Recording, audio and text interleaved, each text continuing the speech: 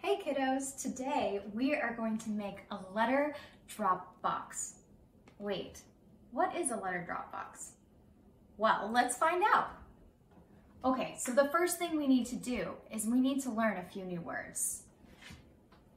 Letter. What do you think letter means?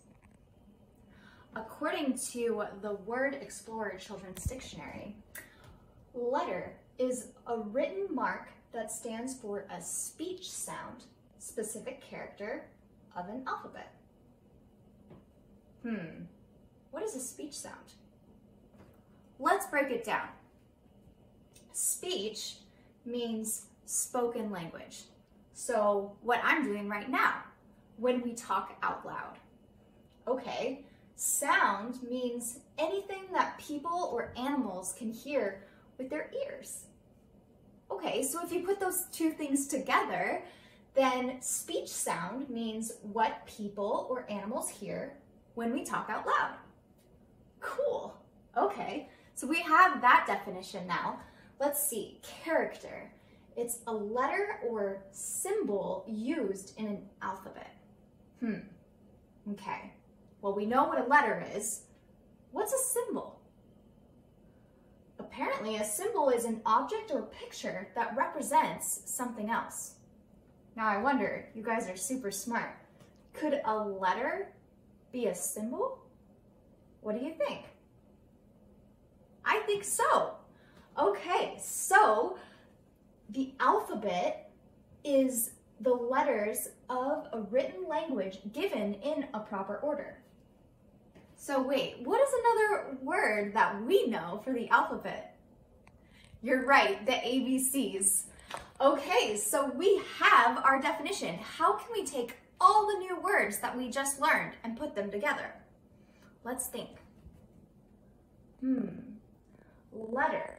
Letter means a written mark that stands for what people and animals hear when we talk out loud, which we know is now called a speech sound, an object or picture that comes from the ABCs, which refers to a specific character of an alphabet. Wow, good job! We just learned 1, 2, 3, 4, 5, 6, 7 new words. That's amazing. Give yourself a pat on the back. Okay, so now we know what that is. We have one final word that we need to learn before we make our letter drop box. Drop. What do you think drop means? Drop is a slit or opening into which something can be dropped. Well, that makes sense. Okay, so today we are making a letter drop box. Knowing what you already know and what we just learned, what do you think it's for? If you guessed that we're dropping letters into the box, you're right. We are going to use just a cardboard box, 3 sheets of blank paper, markers, glue, a ruler, tape, scissors. Uh-oh, I seem to have misplaced my scissors. Where could they have gone? Our scissors. And I think that's it. So you need those things and an adult to help you and some quality time together. All right, so now that we have all of our materials, we're going to break it down into steps. So first, with the help of an adult, okay, I don't want you to try this by yourself, you're going to make 26 lines, an inch wide, about, remember like the inchworm? About that wide, and an inch apart. So again, this might be a little bit easier for a family member to help you with. But thankfully, we have a ruler, which can help us. So after you've made 26 lines, you will have your adult take the scissors and cut them into little slots, which is part of our definition, right? So once we have those slots, then we can let the letters fall into our box. All right, so once you've done the difficult part, then you get to create. And this is the fun part. I really want you to express yourself and decorate your box however you want, okay? So you are going to work with your family member and you are going to write out each letter above each slot that you just made. That's why we have 26, because there's 26 letters in the alphabet. All right, now you will use your 3 strips of paper, or 3 pieces of paper, sorry, and you will make little letter strips. So again, an adult can help you. You are going to use your ruler again to make inch slits, inch wide. Then you are going to fold it in half, both long ways and short.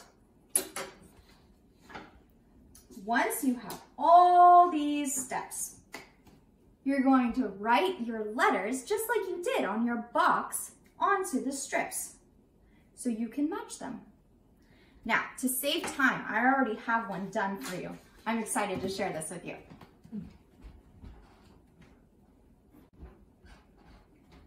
Here is my finished letter drop box. So as you can see, we have, what do you think that letter is? A, right.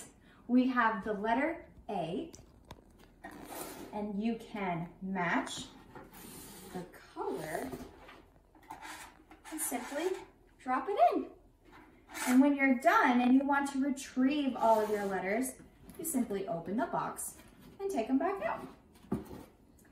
Okay, so this is where the fun begins. I'm so excited to hear about all the games that you come up with. You now have your very own letter drop box. So you have lots of different fun games you can play to learn about your letters. You can match the colors. You can match the big letters, or you can flip it over and you can match the little letters too. If you want even more fun games to play, you can time yourself and do a speed test. How fast can you drop the letters? Or you could come up with another game. You could even do letter sounds. A, apple, right? So then you can practice letter sounds too. Which game will you play first? Wow, we have done a lot in a short period of time. I am so proud of all of you. We have learned 7 new words. We've made a letter drop box. We've learned new games, and hopefully we've had some fun along the way. So, how could this game help you read and write? Well, turns out that when you are holding these letter strips, you are practicing the pinching motion that you will need to hold a pencil. So by playing this fun game, you're also strengthening your fingers so you can get better at writing, and you are learning the basics of reading when you are recognizing the letters. Who knows, I bet the next time that I see you, you guys are going to be masters of words and letters. Until then, stay safe and happy learning. Are you still here? Do you want another game? Okay, well, when you are done with matching the colors, matching big letters, small letters, letter sounds, and testing your speed, there's one more thing you can do. You can look at the letter and brainstorm words. So this letter is A. A. Apple, alligator, astronaut, anything at all. This is actually a very fancy process. It is called alliteration. I know, that's a big word, isn't it? Alliteration.